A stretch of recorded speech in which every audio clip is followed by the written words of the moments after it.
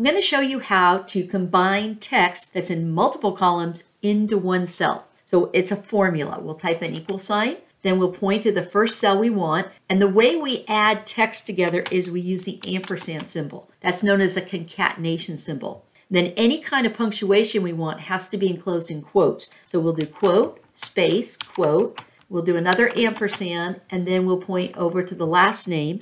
When we hit enter, it's now combined those two. Now, what if we want the last name, comma, space, first name? Well, all we have to do is write another formula. We'll do equal, we'll point to the last name, we'll use that concatenation character, we'll do quote, comma, space, quote, another concatenation, and then we'll point over to the first name, hit enter, and now we have the last name followed by the first name. Now, if you want to copy this down real quickly, just select those, go to that little green box, get the little plus, double click, and now we've copied it all the way down.